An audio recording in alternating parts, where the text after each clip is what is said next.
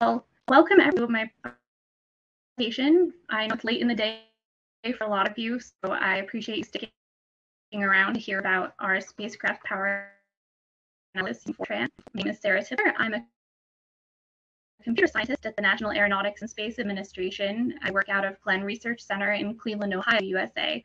And I'm part of a team that both writes and runs. To share this work with you today as an example of Fortran being applied to solve engineering problems. Need to be when it comes to power systems, because here on Earth, when we plug our electronic devices into the wall, we don't usually question whether we'll have access to the power that they need to work.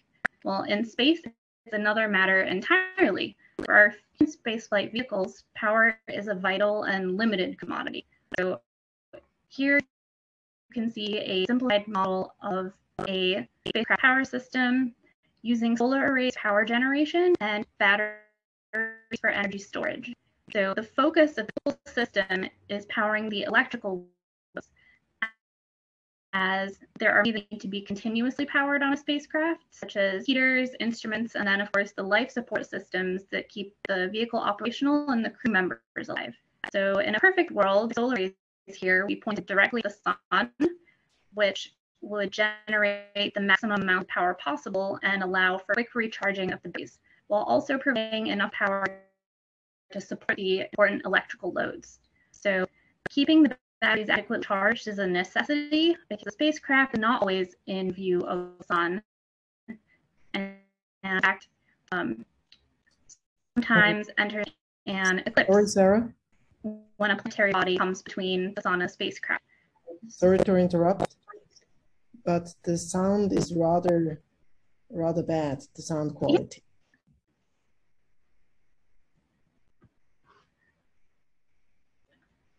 Oh, okay. Hold on 1 second. I will see what I can do about that.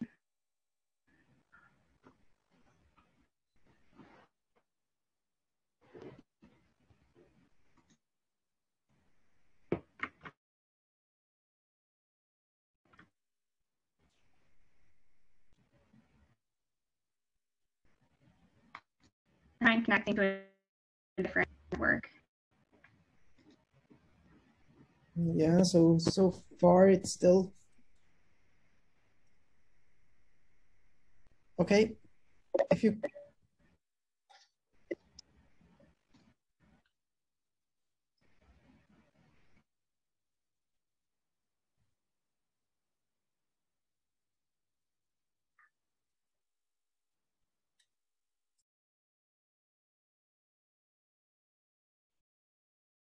can you speak?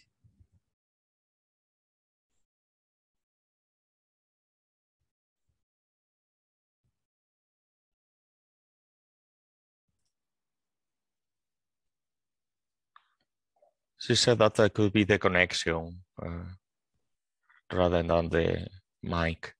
Yes, unfortunately this year we don't have the call in function. The only thing I could offer is that someone of us will share the screen so that the bandwidth is reduced. Doesn't help if it's the latency, but at least bandwidth could be reduced by someone else sharing the screen. And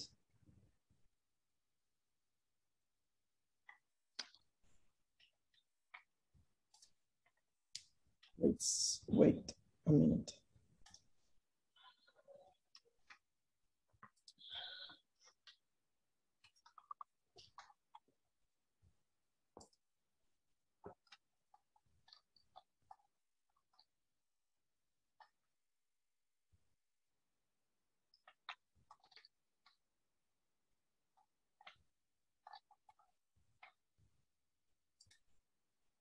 Okay, so since Sarah is probably changing network and has to log in again, I will stop the sharing and prepare the presentation here.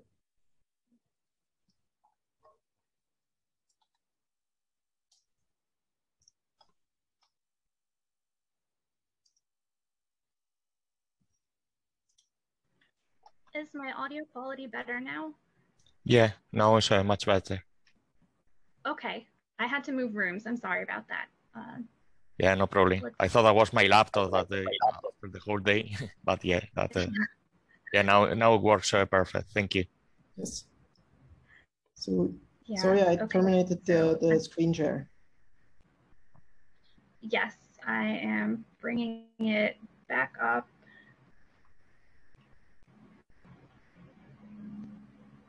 Let's see.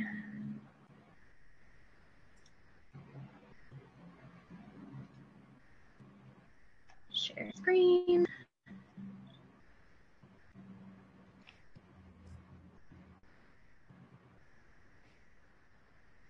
Okay. Yes, I can see your screen. Thank you. Great. Trying to move. There we go. Okay. So I'm not sure how much everyone got before, but basically the spacecraft power system, the electrical loads are very important. And that's because it's powering things like the life support system for the astronauts. So the power management and distribution from the solar arrays to the batteries is a very important part of the whole spacecraft subsystem. So we need the solar arrays during the day to recharge the batteries so that during the nighttime or the eclipse period, when the solar arrays are not seeing the sun, then the batteries are able to provide continuous power to the spacecraft electrical loads. So this is a huge problem that has many complicated parameters that go into it. So for us, that is why our Fortran program, SPACE, comes in. It stands for the System Power Analysis for Capability Evaluation, and it's used to predict the performance of a space-based power system. In other words, it can determine whether the solar arrays, given all of the different factors that affect them, can produce enough power in a given scenario to support both the spacecraft electrical loads that must be powered at all times, as well as the batteries that will get the spacecraft through scenarios where the arrays don't see the sun. So not only is SPACE an extremely detailed model for a highly complicated problem, but it is also much more accurate than the spreadsheet alternatives and has been validated with actual spacecraft power system data. So that's data that we've retrieved from the International Space Station that helps us know that our code is working correctly and doing great modeling work. So the history of SPACE, SPACE is a program that got its start over 30 years ago when it began development to verify and validate some contractor power system calculations for what was at that time Space Station Freedom. And 5 years later than that, it evolved into the primary tool used to model and guide the selection of and actually the final design of the electrical power system at the International Space Station. So SPACE was used to do some trade studies on, which power systems designs from the initial submitted ideas would be the best one for the station. And you can see in the bottom image here the design that the space station has today. And those were things that we looked at back then. So after continuing work on analyzing the International Space Station, the code earned the NASA Software of the Year Award runner-up. And one of my most prized possessions in my office, which I'd show you if I was in my office and on video, is a commemorative mug that celebrates this event that I was given as part of my initiation to the team. So that's always an exciting thing for us. And although we didn't slow down after earning these accolades, and instead we've had SPACE under steady development since that time. And we've got 2 versions of the code that are in use today. So the first version is what we refer to as SPACE ISS, or SPACE for the International Space Station. We use this Fortran code to analyze the electrical power system of the International Space Station ahead of any activities that plan to place the solar arrays in positions where they are not tracking the sun. So that's like during spacewalks or when visiting vehicles approach and dock. The second version of SPACE that we have is called SPACE the Next Generation, or SPACE TNG for short. You can tell that maybe a few of us are Star Trek fans. So this version of SPACE is a more generalized version of the code that we use to model the electrical power systems of the vehicles that are part of NASA's Artemis program, which will be taking humans to the moon on Orion and then establishing a lunar gateway in orbit around it. So as you might guess, all of these vehicles are very different from one another, which makes modeling that much more of a challenge, but it's one that we've demonstrated that space is more than capable of overcoming.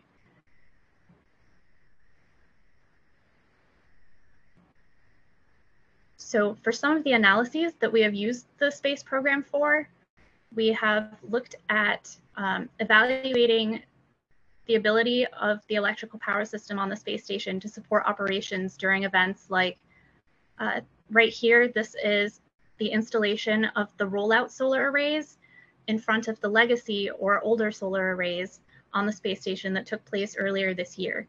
So for events like this, you don't want your solar array up here spinning around, tracking the sun and, you know, whacking the astronauts on the head while they're working. That's not good. So you have to point it not at the sun, and that's something that we need to take into account when we're determining whether the levels in the batteries are good enough. So we do the same sort of thing when vehicles visit, like this Northrop Grumman Cygnus vehicle below here, where the vehicles actually produce thruster plumes, which can, if they hit the solar arrays, start degrading the solar cells and have them produce less power. So we have to lock the arrays to make sure that they're not being hit by those thruster plumes, which means, of course, less power and more analysis work for us. So for the vehicles that are not yet in flight, we have Orion, where we've been doing trade studies where we compare the different spacecraft attitudes or where the spacecraft is oriented in relation to Earth while it goes through low Earth orbit phases of the mission. And this sort of allows the mission planners to select a good plan for power for the mission. And for the power and propulsion element that will be part of Gateway by the Moon, we've also worked on predicting the solar array and power system performance over the mission life. So this allows us to determine whether the spacecraft as designed will continue to meet mission requirements from the present and into the future. When it comes to the program space itself, we have hundreds of subroutines that are driven by our many data files. With 3 different spacecrafts that we're looking at the moment, you can imagine that we have our own set of parameters defined within data files for each of these vehicles. Information like solar cell properties, the length and resistances of wiring, and also what the spacecraft's geometry looks like, so that we can know how the spacecraft shadows itself and during a mission. So all of this work has been performed over the past 3 decades by over 80 total code contributors, and some of whom have been on the team since the very beginning. Hi, Jeff. And some who are students from various schools and universities who have worked on summer projects to improve the code. And throughout this time, we've published more than 26 papers, and I'm sure we'll have more to go as we continue to use space for new and exciting applications.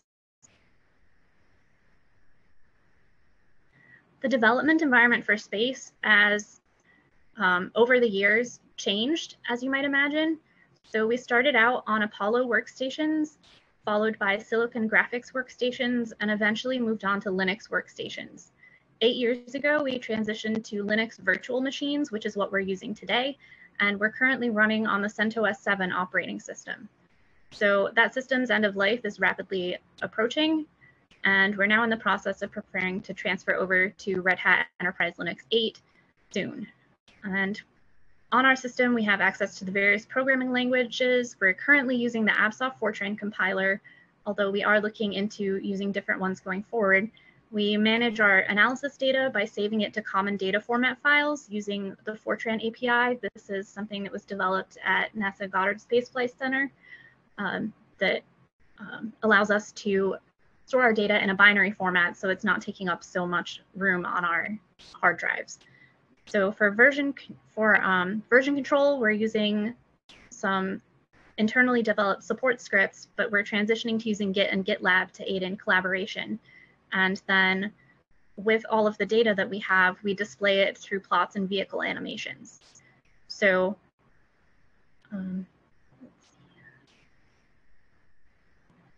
the code itself is organized into several sections, with the main ones being the orbital mechanics, the solar array shadowing, and then the power management and distribution areas.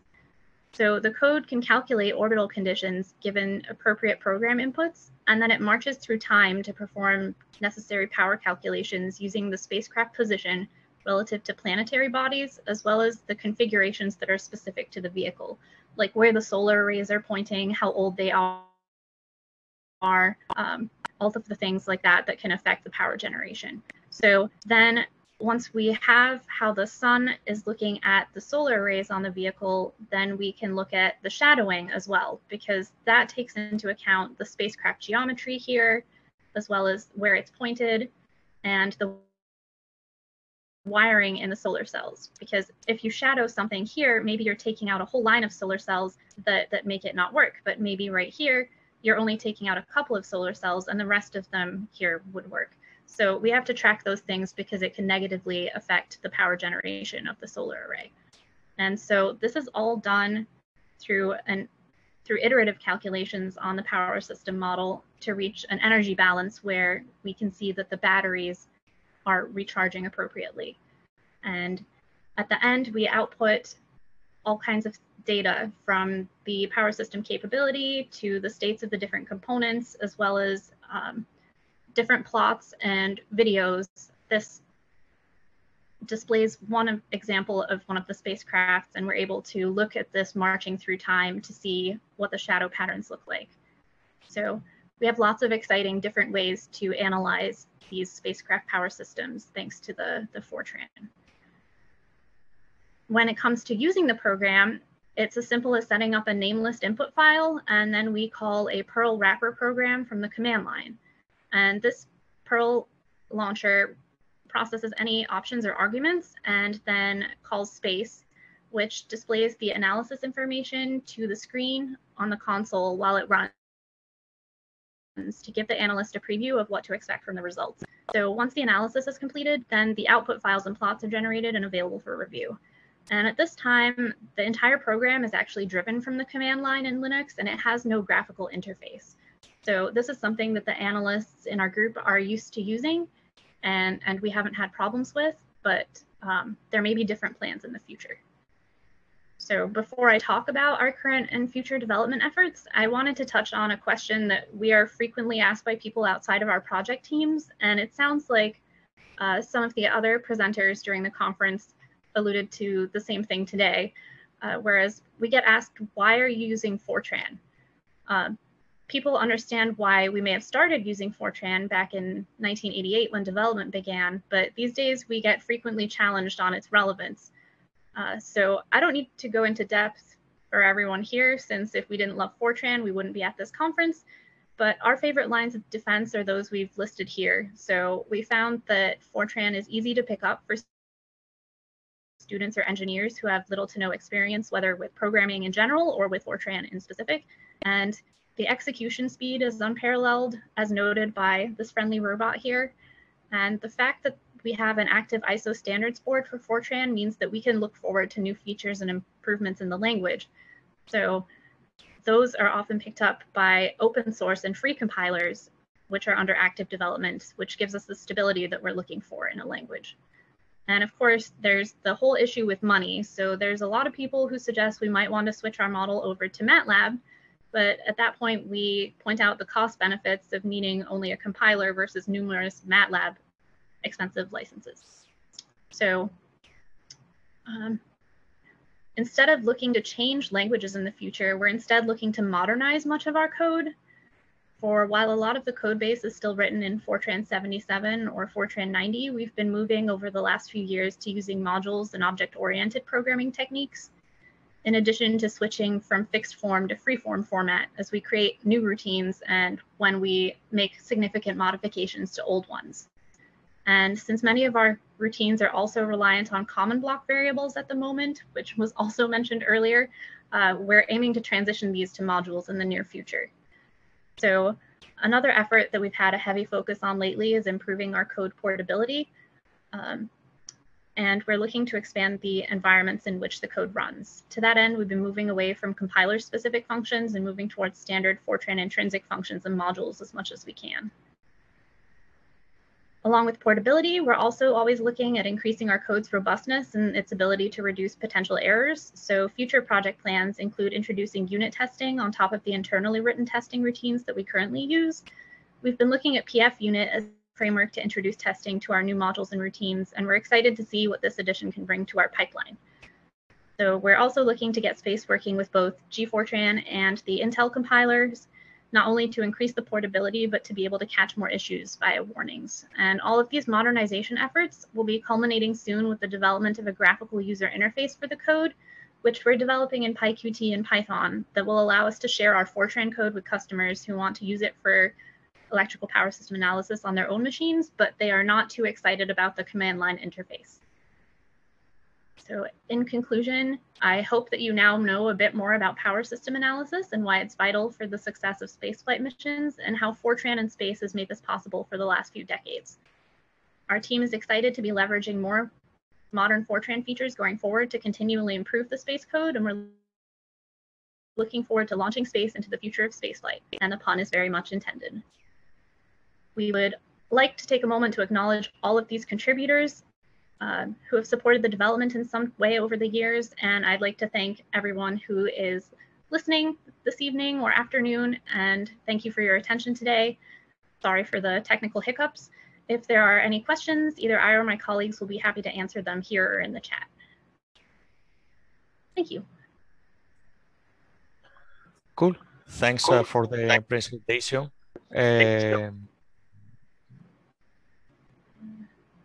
I see there is a comment in the chat, but yeah, I'm afraid that we are a little bit running out of time and we don't have too much time for questions, unless that is a quick one. If not, Slack will be available, well, like the rest of today and tomorrow. So I think you can, yes, keep the discussion going.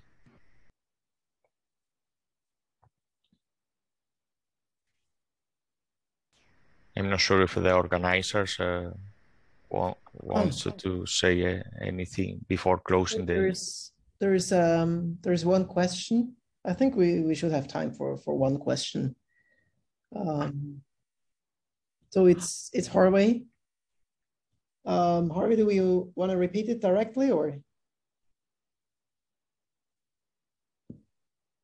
Okay, so Harvey asks, he was wondering how old most of the space-related software is, and if there is any fear in updating software that may just work. So for the routines themselves, they kind of vary in age. Space has very much been a program that has morphed and developed over time. It's not sort of something that we created 30 years ago and it hasn't changed over the years. So a lot of the routines are continually touched, and the software that it depends on is continuously updated. So it's more updating how the routines themselves interact with each other, as opposed to updating the entirety of the code at once. So as we add new capabilities to it, we're making sure that those capabilities are utilizing modern Fortran features and making sure with lots of testing that that doesn't break other parts of the code. I hope that makes sense. I think it does. And maybe the last question here for Marshall, and then we close the session for today. It's about aerospace software and basically restrictions you have, regulatory restrictions you have due to safety concerns, and whether your software also has this kind of like formal requirements, and whether or not Fortran kind of like can better accommodate those than maybe other programming environments. Yeah, that's a very interesting question. At NASA, we actually have a lot of different standards that apply to things like software development and simulations and modeling. And so those are guidelines that we do have to follow. And those are things that we review from time to time as updates occur. So we're currently going through a review of how our code meets the requirements for software safety and compliance with different the different requirements that come in as far as cybersecurity or kind of that you're doing enough testing and that there are no hazards that will be introduced due to the way that you run and operate your code. So that's definitely something that we have a lot of regulations for and that we do our best to comply with. Okay, thank you very much.